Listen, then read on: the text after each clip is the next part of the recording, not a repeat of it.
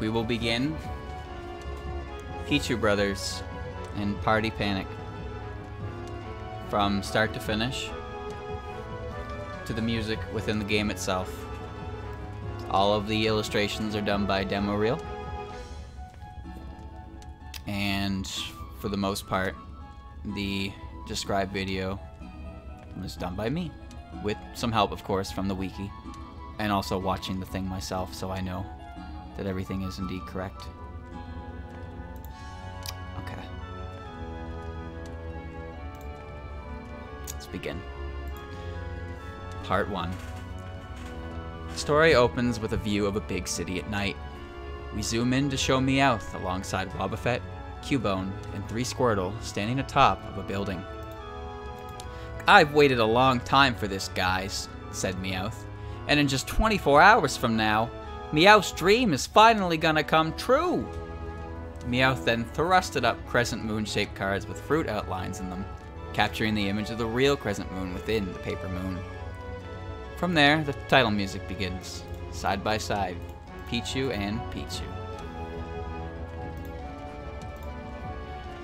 As the Pichu brothers are seen running around the town, climbing a lamppost, jumping off, then resuming their adventure through the town. Next we have Smoochum, who is admiring herself through the reflection in the window. Oops. When she spots some Pokemon, a Hitmonlee, Ladybug, Sunflora, Psyduck, Delibird, Xatu, Magneton, and Elekid, carrying some crescent moon-shaped cards. Smoochum runs off. We are introduced to Teddiursa. Teddiursa is stuffing its face full of acorns inside of a hole in a tree, hiding them in its cheeks. When it tries to get out of the tree, its face gets stuck. With a bit of struggling, it's able to free itself and goes tumbling down to the ground, landing on its head. Then we jump to our next character, Magby, who's playing around exposed pipes, dodging all the blasts of water coming from them. After a bit of gymnastics, we are introduced to our final character, Wooper, who was jumping into a river and started swimming happily, bouncing in and out of the water. Now that the gang has been introduced, we turn to meet up at the Pichu's Pokemon Clubhouse. Pichu brothers come running along with their friends, Magby, Teddiursa, and Wooper.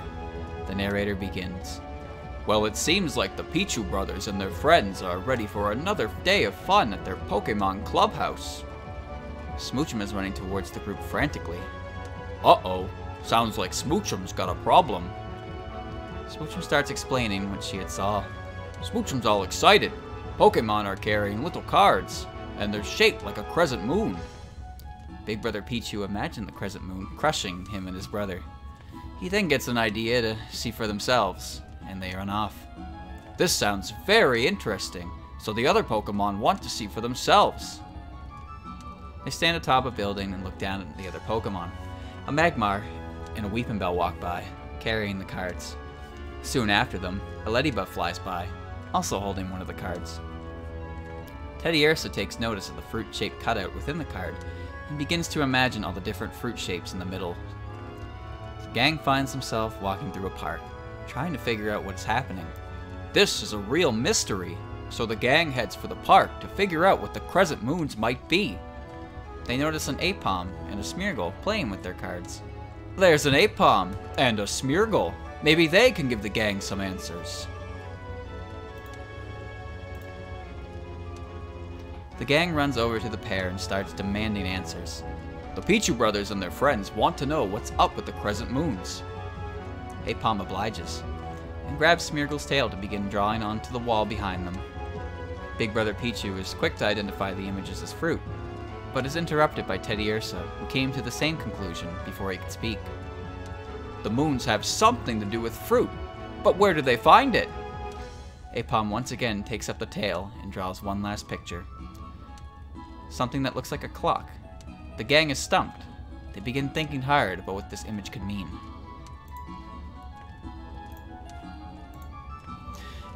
Magby recognized the drawing, and it leads the posse to a large building. The narrator began.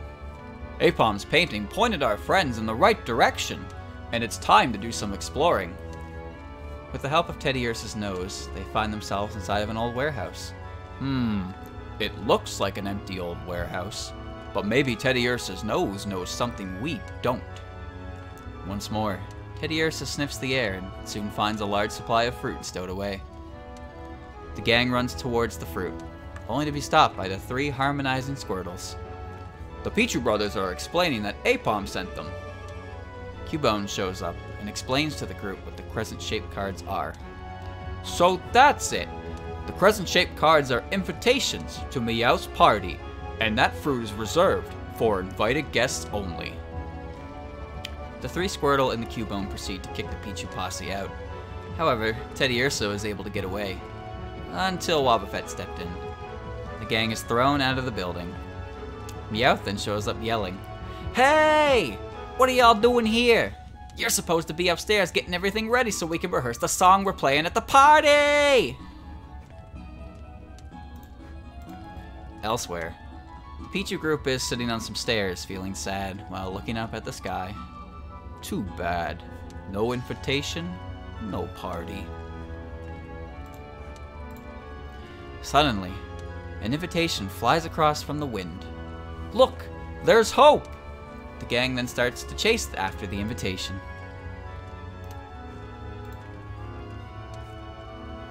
Back at the big building, Meowth decides to check on the preparations. Is everything ready for the big party? Meowth started, before shrieking, "Gah!" Little progress has been made, with all 3 Squirtle working together to move only a single stool. "What are you doing?" shouted Meowth. "I seen Slowbro that moved faster than you, Tree. We gotta rehearse for our song! Come on, move it!" Some loud banging is heard close by. It's Cubone, hitting some metal drums and trash cans as a makeshift drum kit.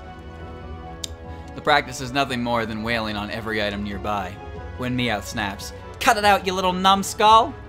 shouts Meowth. "Or I'll throw you out of the band!" The harsh words hurt and upset Cubone, to which Meowth takes quick notice to. "Gah! What do I do?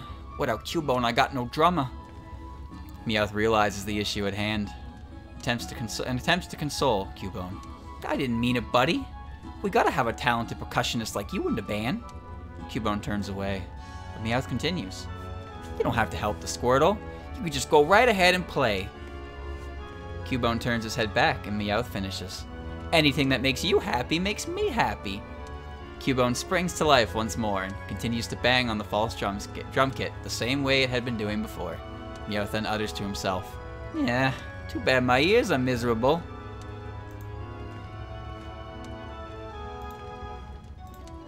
We begin right away with the Pichu posse chasing the invitation, blowing away in the wind. While chasing, Smoochum stops to admire herself in a store of window reflection. The invitation flies over a river, causing the brothers and Teddy Ursa to head over to the nearby bridge to continue the chase. Wooper, however, decides to jump straight into the water. Magby, unaware of what was up ahead, accidentally falls into the river. Magby starts panicking when Wooper pops out from below, lifting Magby out of the water. Back to the chase. Teddy Ursa starts to become tired when his nose picks up the scent of a nearby ice cream truck, prompting him to run towards the truck and forgetting about the invitation. The crescent moon continues to fly through the town, with only the Pichu brothers themselves giving chase. The Pichu brothers hop over a car and right on top of Houndour's head. Angrily, Houndour begins chasing after the brothers. Meanwhile, Smoochum is out looking for her friends when she bumps into an upset Oddish. Pichu brothers are no longer chasing the moon, and instead are fleeing from a now grumpy Houndour. While running, the younger brother notices a small hole along the fence, and the brothers use it to escape. Houndour's attempts to follow, but cannot fit through the hole. But this doesn't stop Houndour's pursuit. He then looks for a way around. Pichu brothers end up running past a sign showing a pile of swine, and an assortment of pylons, brown cloth, and a bucket. The older brother takes notice, and drags his sibling back towards the items with an idea in mind. Houndour finally catches up, when it notices a strange-looking pile of swine. Its fur made of brown cloth, 2 pylons posing at its tusks, and a bucket sitting atop the pylons, acting as the Pokemon's nose. Houndour becomes suspicious and begins to investigate. The brothers get nervous and try to move the disguise away. Houndour is now very suspicious, and it puts its paw down on the loose cloth, revealing the disguise and causing the chase to begin anew. The Pichu brothers run into a car park and make it inside an elevator, in time to escape from Houndour. The brothers breathe a sigh of relief. Phew! The Pichu brothers are safe from Houndour, and things are finally looking up! The elevator reaches the top floor, so the two Pichu run forward to admire the view, until they look down at the road below. The height is so dizzying that the pair fall over backwards safely onto the ledge of the building they were looking down from. Now gazing up at the sky, the brothers take notice of the clouds, seeing the shape of themselves, laughing and having fun. They then take notice of some other clouds that look very much like fruit, reminding them how hungry they are and what they were running for in the first place. By a stroke of luck, a gust of wind blows the rogue invitation right into the face of the younger Pichu. Happy to have their invitation, the Pichu brothers head back down the elevator and exit the building, only to come face to face with an unhappy Houndour. Thus, the chase begins once more. They end up being chased downhill, with a fire hydrant coming into view. The older brother takes notice, informs his brother to split before they collide. Houndour, blinded in its anger, fails to notice the hydrant and cannot slow down in time, causing the Pokemon to perform a spectacular headbutt onto the object. The hydrant is broken, and the loose water propels the cranky Houndour far away. The Pichu brothers are now in the clear, and they happily begin their journey back to the clubhouse to inform their friends of the good news. However, this isn't the end of the part. Houndour finally lands in a different part of town, having its fall broken by the belly of a Snorlax. It lands next to the sleeping giant. Houndour, dazed from the whole ordeal, realizes where it's sitting, as Snorlax begins to roll over onto its stomach towards him. Houndour tries to get away, but is ultimately crushed by the unignorable girth of the sleeping Snorlax.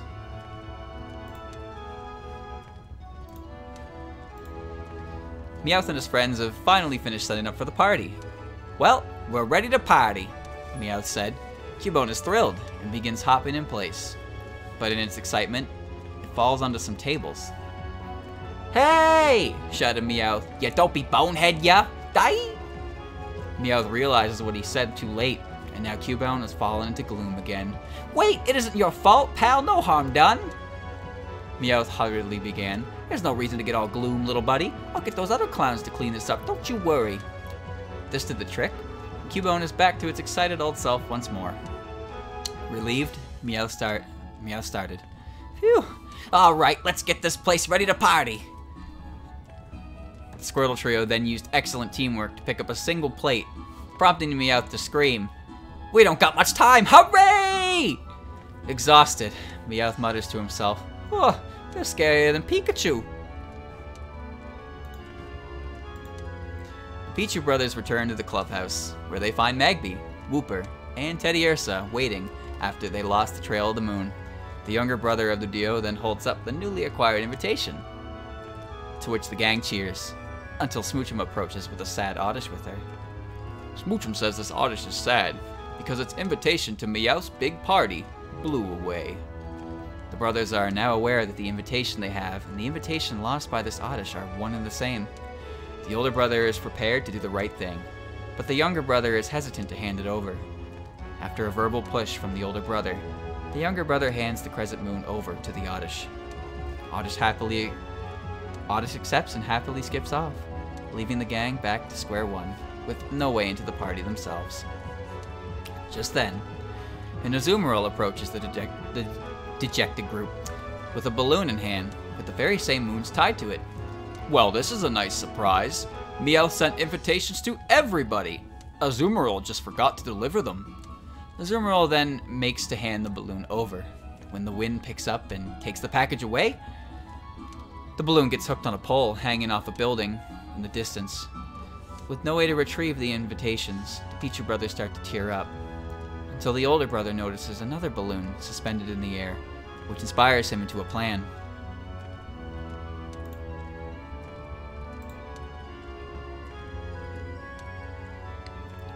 The older brother explains the plan, and the group splits to collect the needed items. Azumarill grabs a large basket, while Teddiursa, Smoochum, and the Pichu brothers find a large star print cloth. Whooper and Azumarill tie the cloth to the ends of the basket, and Magby hops inside to add a fire under the now secured material. It's a Magby-powered hot air balloon. This should do the trick. The Pichu brothers hop into the basket with Magby and begin towards the hooked balloon to retrieve their tickets into the party. Too far left, then too far right. They're having trouble getting close enough to grab them. The moon-carrying balloon is slipping off the pipe it's stuck on. Just as it gets free and begins to float away for good, the older brother barely grabs onto it, saving the day for everyone. Time passes. Meowth and his group are looking towards the sunset atop a large building. Well, guys, said Meowth, the night I dreamed of is finally here. The party is here. The room is packed with all sorts of Pokemon enjoying the buffer of food laid out for them. The Pichu gang enters and are blocked by the Squirtle squad. Presenting their invitations, the Squirtles quickly and harmoniously hop to the side to welcome them in. The group quickly runs for the food and begins to indulge themselves. For a while, it looked like they'd never make it, but the Pichu posse is in the house. Off in the corner of the room, Meowth and company peek into the main room to check on its guests. It looks like everybody's here, whispered Meowth. We better go check our instruments one more time and get warmed up for the big show. While the guests are still partaking in the feast, the speaker on the wall turns on, and Meowth is on. He begins speaking. Ahem. Could I have your attention, please? First of all, thank you for coming. And second of all, it's now time for the main event of the evening. The premiere performance of my new band, Meowth's Music Attack. So kindly make your way through the big doors and we'll start the show. Everyone in the main room begins to head through the now open doorway Meowth was referring to, excited to see what's to come. Meowth, watching the partygoers heading in through a camera with Wobbuffet, turns to speak. So it looks like they're all ready to see the show. Hey, come on, we gotta get moving. And the two head for the stage to begin the performance.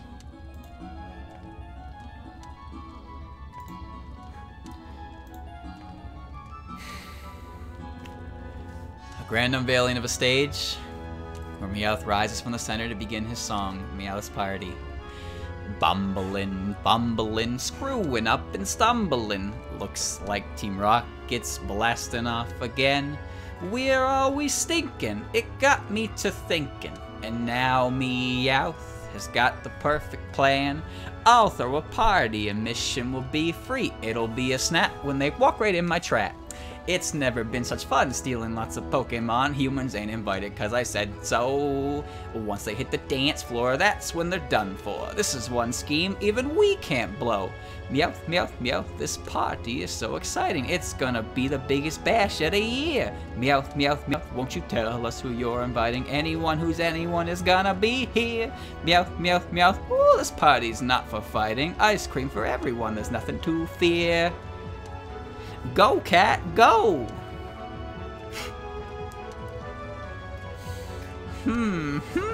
At Meowth's party, blast off at the speed of light. For one night only, no Pokemon is lonely. At Meowth's party, Team Rocket's not gonna fight. So move those feet to the sound of the beat.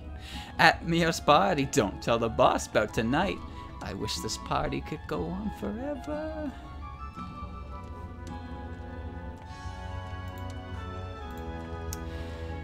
Party is ended, but not without a bang. Meowth and his crew take to the roof to set off a dangerously large amount of fireworks. Fire! Meowth shouts as Wobbuffet activates the detonator. The fireworks don't go off. Something's wrong, it ain't working. Meowth, irritated, begins to walk towards the unactivated fireworks. This burns me up. I paid good money for this stuff. Suddenly, in a brilliant flash of light, the fireworks launch, with Meowth on them. I'm blasting off again! Ah! The fireworks are spectacular. The Pichu gang notices the brilliant lights and take a moment to enjoy the beautiful end to their incredibly hectic day. And that is in its entirety the Pichu Brothers animated special, turned into a story and given described video. So yeah, hope you guys enjoyed that. but this is where I'm going to end it. Thank you all for watching. I'll see you tomorrow.